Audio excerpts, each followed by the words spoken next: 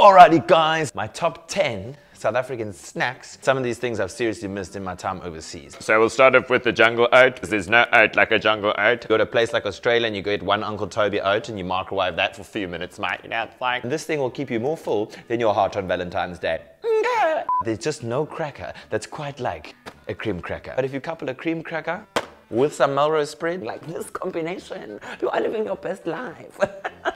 I mean, this is made from real cheese, apparently, and God knows what else. It's actually so concerning that you might have to run for the rest of your life to burn these calories. But I mean, each to their own. Let's look at something slightly more healthy. That's going to be quite challenging. There's no ketchup or tomato sauce in this world that compares with this. Do you understand what I'm saying?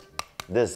Mrs. Bowles, I need to meet this lady personally and just shake her hand and say, you have done this planet justice. This guy, never met him. He didn't really come to my school to give me free chips. He only used to do that in Joburg, but not everyone remembers that. How sad was my high school career. And you also do not seem to get Simba anywhere else. Do not make the mistake of going overseas and trying to shop by color. You're gonna come home with a packet of green Lays and you're gonna think to yourself, oh, sour cream and chives, and you open that shit up and it's like lemongrass and parsley. We love our tea time in South Africa just as much as Britain, you know what I mean? But Omar rusks, oh my word, every time you find these on the shelf, it does not deplete. I've never seen Omar go out of stock. Omar is there, come hell or high water. She's on the damn shelf. Thank you for being with us since the dawn of time.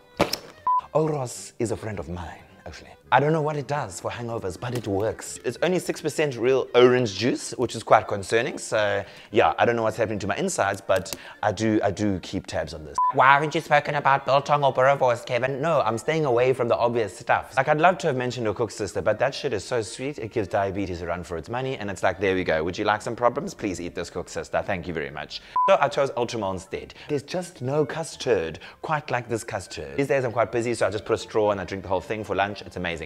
We have to end it with a gem squash, because I haven't seen a gem squash anywhere else in the world. And a gem squash can be boiled for 3 to 4 weeks before being eaten. It's like vitamin C in a cricket ball. Yeah, you don't want to be hit in the head by gem squash, especially when the root, it goes in the toes and you're like, when's that happening to me?